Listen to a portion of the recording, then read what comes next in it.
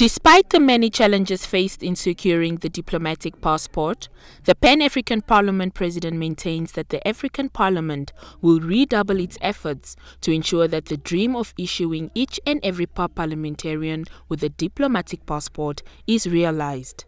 It was with that in mind that Amadi took up the diplomatic passport-related matter with the leadership of the African Union Commission as well as the relevant members of the policy organs. According to him, the response from the AU Commission responsible for the issuing of the passports was positive, as the whole project was in principle approved and that the provision could be made in the operational budget of PAP to cover for the cost of its production.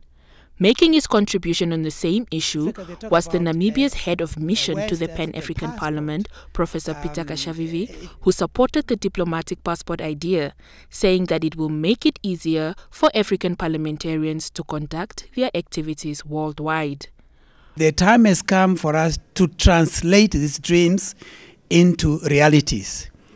so that the citizens of Africa can begin to see the benefit of working together